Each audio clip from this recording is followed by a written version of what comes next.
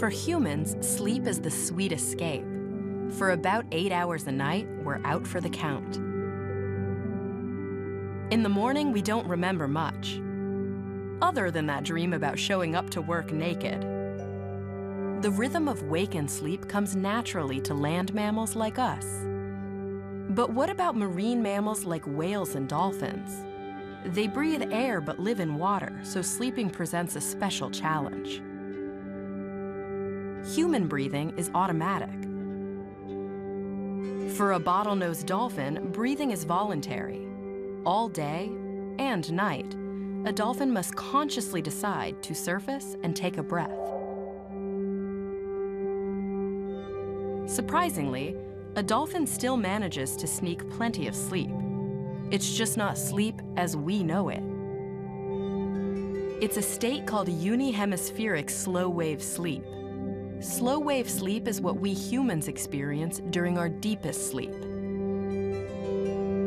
But the unihemispheric part, that's the trick. It means only half its brain is asleep at a time.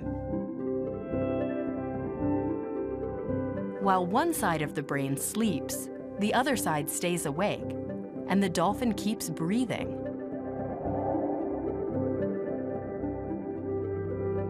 It's also a good way to stay vigilant. With half its brain awake, a dolphin literally sleeps with one eye open. One hemisphere of the brain generally controls the opposite side of the body. If its left brain is awake, its right eye will be open. After about 2 hours, a dolphin will switch it up and open the other eye. Each side of its brain gets a chance to sleep. Dolphins often run in a social group called a pod, slowly sleep swimming and keeping an eye on each other. This ability to swim while sleeping has other survival benefits too.